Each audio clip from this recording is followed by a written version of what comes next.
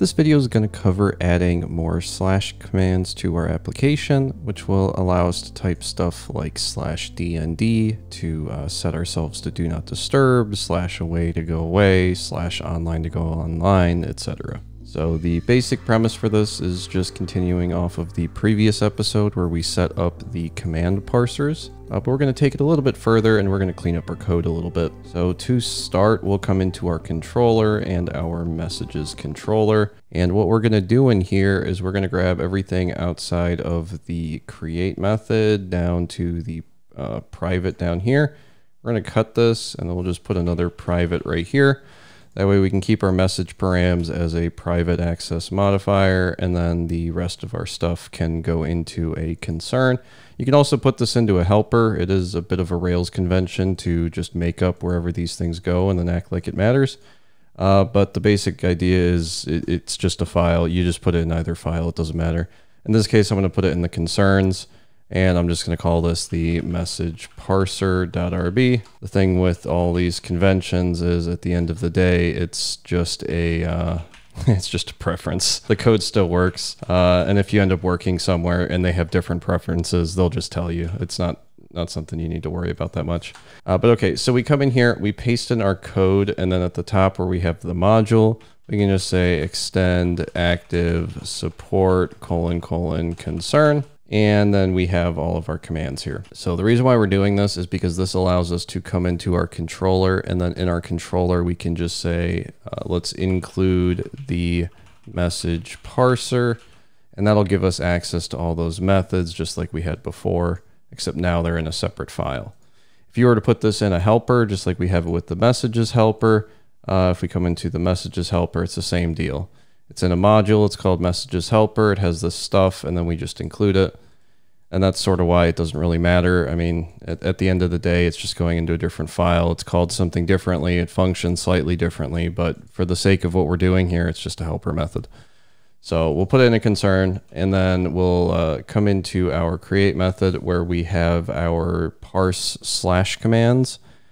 Because here what we want to do, instead of just parsing them, is we're going to want to grab something from this. We'll say this is the should create message, set this equal to the parse commands. And then if that returns, if that returns a Boolean, we can then return early. So we're just doing this to make sure that we don't save our message if we don't want to. That way we're not sending stuff like this /dnd here into the chat room. So this allows us to return early before the save. Now the caveat here is we don't want to do a messages.build here. We want to convert this to a message.new. If it's messages.build, when we come into the message parser and we update the user's status, it'll also save this message if it's associated as a messages.build, because it's going to update everything on the user model. So by setting this to be a message.new, it's no longer attached to the user model. So if the user model gets saved, the message doesn't get saved. That also stops us from doing double broadcasts here, which is nice. Just a nice side effect.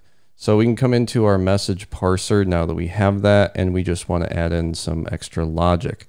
We had the random manager and the help manager, and these are just some pretty basic commands. So here what we'll do is we'll just say should return message. Set this equal to a status manager, status _ manager, and we'll pass in the command. And then at the top here, we can do something like should create message. We'll set it to true by default. And then in this one case, we'll just override it. And then we can come down here and we can say return should create message. And then when I save this, it'll probably get rid of the return at some point. If it gets rid of the return, it's just returning the variable still. It just likes to have this weird no return statement where the return isn't there, but it's implied that it's returning whatever is on the last line. I don't personally care for it because the readability is not great, but the gem I have installed just decides to do some formatting there, which is a little weird. But okay, we have that. We can now come in and create this status manager. We'll do this right below, I guess, the random manager, keep things a little bit organized. So below the random manager, we'll say def status manager, pass in the command, And then in here, what we can do is one of those really gross switch cases. We'll just do a case for 0, and then we can say when, and then we'll need a couple different variables here. We can grab these from our set command down here, and I'm just going to copy and paste these in because they're really not that interesting. But below the random, we'll add a @DND for do not disturb, away, online, and offline, and they'll all correspond to their equivalent / commands. And then for the command options down here, we can add these same things. We'll just paste in these 4, and then we can just say, I guess my formatter doesn't like this, but we can just say this DND set yourself to do not disturb, or set your status maybe is a better way to say it. Set your status to do not disturb, and then we'll copy this, we'll paste it 4 times, and then we can just say set your status to away, set it to online, and then set it to offline. There we go. So that gives us all those, and now we can come up here, and what we can do is just say when the thing is at DND. We can also do a when it is at away, when it is at offline is the order I had it in, and then when it is online. And because Ruby doesn't have the cascading conditionals here, you don't have to worry about doing a break in your switch cases. So in other languages where you get to the end of your switch case, you have to put in like a break so that it gets out of here. If you don't have the break, it'll then go into the next case by default. Here you don't have to worry about that. Whether that's a feature or bug, I don't know, but we'll use it to our advantage here. Saves us a little bit of typing. So when we have the @DND here, we actually need to do 2 things. The first thing is we're going to create a new status, and we're going to set this equal to whether or not the user is already set to do not disturb. If they're already set to do not disturb, then we're going to want to put the status for the user to be online. Otherwise, we're going to want it to be do not disturb. And this means we have to come into our user model, and inside of our user.rb, we have to find our statuses enum. Oops, status, there we go. And at the end here, we'll just put in a DND. We can then come down to our status to CSS, and then we can just come right below offline and just say when DND, we'll set it to be danger. Danger, I think, is another one of those Bootstrap classes that should just set it to a red color, and it just comes with it by default. Then we can come back over to our message parser, and we can finish up what we're doing here. So now that we have this new status, we can update the user to have that status. And then we can do a similar thing for when the user is away. So we just check if the user is away, then we set the status to online. Otherwise, we set the status to away. And then we can just update the user from there. Now the last 2 are the offline status, which is actually just going to set the offline status, and then the online status. And the reason why we're just setting the offline and online status is because if you're already set to do not disturb, we do not want to change your status no matter how many times you click. If you're already set to away, we just want to set you to online because those are kind of the 2 states you can be there. But you can set yourself to offline from any of these states, and you can set yourself to online from any of these states. And actually, now that I'm thinking about it, because of how much we check for the online statuses right now, you could probably also just get rid of the away status there and just replace it with the actual user statuses call. And that's just because, I mean, every time you click anywhere, it's going to be sending a update because we're like compulsively checking. So I think the only one you actually need this for is probably the do not disturb one. But okay, we get through all this, and then at the end here, we just return false.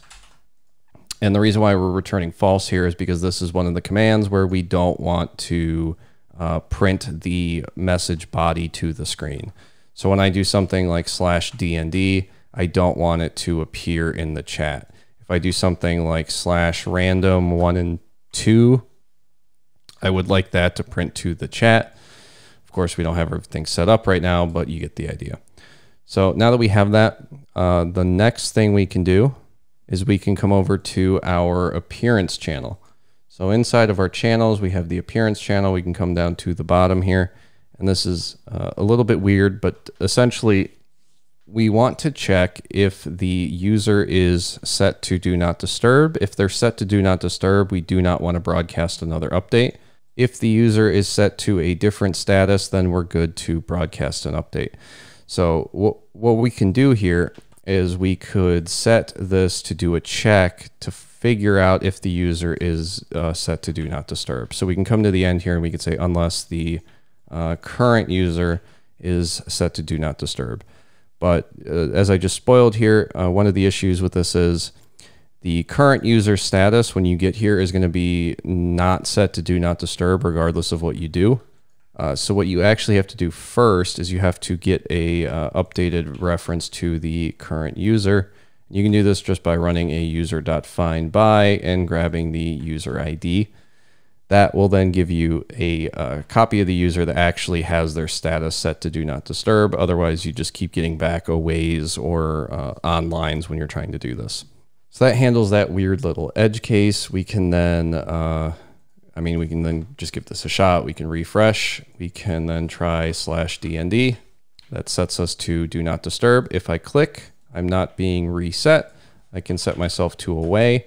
That works too. If I click though, I'm set back to online. You could add more checks here if you'd like, but I think this is the way it works in most applications. Let me set myself to offline. It'll toggle the offline, and then I can set myself to, let me do /DND and then /online. That'll set me back to online. Now, one thing to note, if I type /DND twice, it sets me back to online. But if I type /DND and then I click, nothing happens. But if I refresh, you'll see that right away it sets me back to online. And the reason for that is inside of our controllers and our rooms controller. Inside of our rooms controller, we have a set status method. And what we can do in here is we can just say we want to return if the current underscore user dot DND question mark.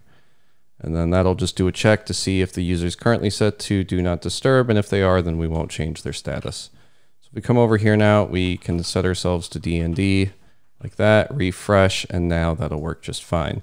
Now let's test a message. So I'll say a message.